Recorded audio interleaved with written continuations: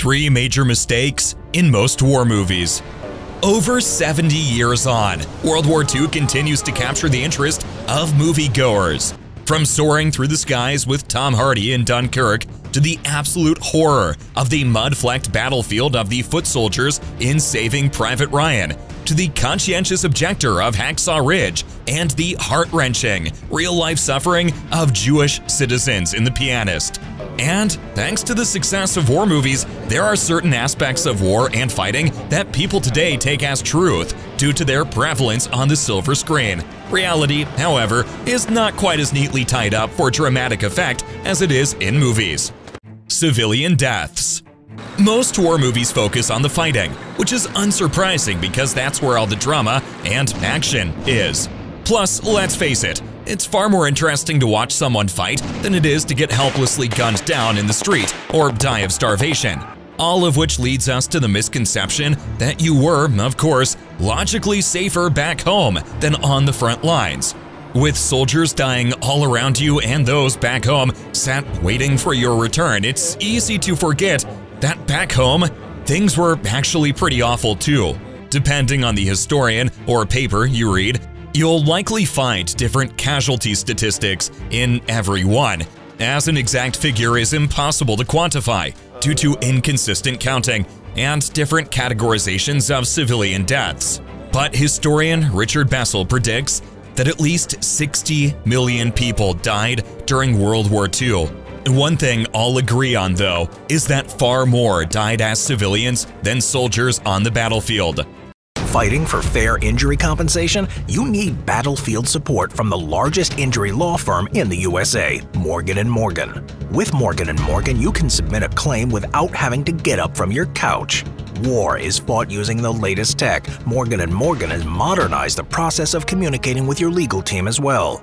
No more hours spent poring over field maps of your paperwork or spending hours shouting into a walkie-talkie or online. In 8 clicks or less, you can submit a claim to Morgan & Morgan, and they'll have your intel ready to view. If you're injured and don't know where to start, with Morgan & Morgan, it's so easy to feel like you have dedicated troops ready to fight for your needs. They've helped over 3 million soldiers receive their fair compensation, recovering over $15 billion for their clients. Dial Pound Law from your cell phone or visit forthepeople.com/simplehistory to see how Morgan & Morgan can help you secure your funds and get back on the battlefield. Dial Pound Law from your cell phone or visit www.forthepeople.com/simplehistory to see how Morgan & Morgan can help you secure your funds and get back on the battlefield.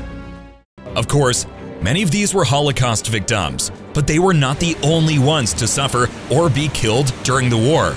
Famine, disease, and bombings also played major roles in the number of civilians killed, in figures that reached unprecedented levels. As the war continued, Bessel suggests inhibitions of attacking civilian targets crumbled as the intensity of bombings of towns and cities increased. The Hiroshima and Nagasaki bombings, for example, resulted in the deaths of approximately 260,000 civilians immediately, and countless others in later life from consequences of being near the initial explosions. Although there was one man who both luckily and unluckily ended up both in the blast radius of Hiroshima and Nagasaki, walking away from both relatively unscathed. Here's to having some of the luck of Tsutomu Yamaguchi. Overall, across the entire world, it was a vicious and unprecedented attack on civilian life. But the USSR tragically suffered some of the worst of all, with nearly half of all deaths during the war being Soviet citizens. But in China, things were arguably even worse. The Sino-Japanese War that began in 1937 and continued until World War II's end was also at the forefront of civilian deaths. According to Bessel, the death toll in China alone was anywhere between 10 and 20 million. Whichever way it's sliced, though, the number of Chinese civilians who died far outweighed those of military casualties and actually exceeded the total numbers of war dead the German and Japanese suffered combined. Outbreaks of disease were partly to blame, but the Chinese also endured persistent, repeated bombings from the Japanese, with 268 hitting the city of Chongqing. just from 1939 and 1941. Furthermore, there were horrific atrocities committed by the Japanese to the Chinese during World War II, including both biological and chemical warfare. Life in Europe was not much simpler. For example, the Germans also had no qualms in using biological warfare, attempting to create a malaria outbreak in Italy. And lastly, a vast number of soldiers didn't die in action, but as prisoners of war. Bessel again estimates around 5 million military deaths took place in captivity and were the results of neglect, murder, and ill treatment as POWs. So while war films focus on the battlefield, what's normally missing is the death and devastation back home. Shooting bullets through water. One of the most famous scenes in the plethora of war films available is, of course, the iconic and unforgettable D-Day battle at the start of Saving Private Ryan. A cacophony of noise, a rush of images, and the enduringly haunting scenes of young men collapsing to their deaths as they run along the Normandy beach. Considered one of the most epic battle scenes of all time and most accurate, it still took a few liberties with the truth. Despite Spielberg interviewing multiple veterans who were really there on actual D-Day, he still admits that there is one thing he changed for dramatic effect. We're talking, of course, about the bullets zinging through the water to strike and kill soldiers before they even reach the sand. However, in reality, bullets don't work that way. The inaccuracy was further emphasized by a popular episode of the show Mythbusters, who debunked the possibility once and for all for the masses, testing multiple firearms. As scientist Professor Jeffrey Taylor explains, water molecules are packed together much more tightly than air, meaning it's much denser. Despite the bullet acting the same way it would on dry land, the constant collisions with water molecules stops the bullet much more quickly, and long before it reaches its target. So, memorable and impactful scene? Yes. Historically accurate? Unfortunately not. Forgotten victims of the Holocaust. 6 million Jewish people died in the Holocaust. It is a number burnt into many people's brains, and throughout Europe, concentration camps still stand in commemoration of those who suffered horrific atrocities at the hands of the Nazis. But what is often forgotten are the non-Jewish people who were also condemned by the Nazi regime. This can be seen across filmography of the Holocaust that makes little to no mention of the other minorities targeted for extermination. In The Pianist, for example, there's no focus on homosexuals, Sinti and Roma citizens, then known by the term gypsy, the physically and mentally disabled, Black Germans or Slavs, among others, who were also subject to Nazi persecution.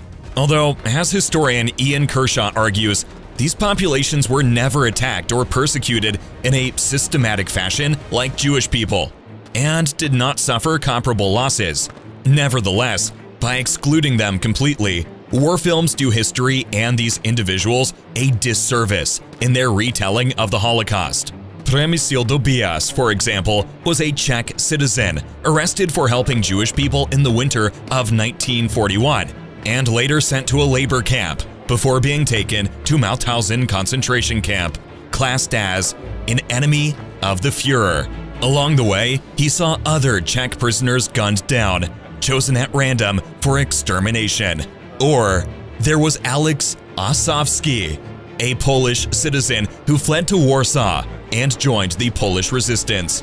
After being sent to Auschwitz in 1943, he later saw a number of Roma and Sinti taken and gassed. These are just two of the many non-Jewish people who found themselves in concentration camps, but there were countless more who didn't survive to tell the tale. The exact number of other victims of the Holocaust is unclear. Renowned survivor and self-proclaimed Nazi hunter Simon Wiesenthal claimed that the number of non-Jewish victims reached 5 million, but others have debunked this, with famous Holocaust historian Yehuda Bauer claiming Wiesenthal told him himself that he made the number up. Others, like American professor Michael Berenbaum, suggest the number came from Wiesenthal's more broad definition of the Holocaust, taking on a universalist approach. Nevertheless, these non-Jewish victims deserve to be remembered. Kershaw suggests that of the 1.1 million murdered at Auschwitz, for instance, 100,000 were non-Jewish. Not a comparable number, but still 100,000 people who died. They were of different groups, who, according to Eugene Kogan, were divided into 4 categories by the Nazis: criminals, inferior races, political opponents, and asocials, who could be defined as vagrants, pickpockets, gamblers, wife-beaters, and similar characters. Of those that died at Auschwitz, according to Kershaw, 70,000 were Polish political prisoners. More than 20,000 were Sinti and Roma gypsies, as they were then called. 10,000 were Soviet prisoners of war, and hundreds were homosexuals and Jehovah's Witnesses. And like Jewish prisoners wore the Star of David, they each had their own designation. The political prisoners wore red, criminals green with an S, Jehovah's Witnesses purple, asocials black, and homosexuals pink. Occasionally, the Roma and Sinti, and those classed as asocials, wore brown instead. The Star of David may have been the most prominent, but across the Nazi regime, many people suffered. And while war films are bombastic, entertaining, and heartbreaking, they only capture a small snippet of the full picture.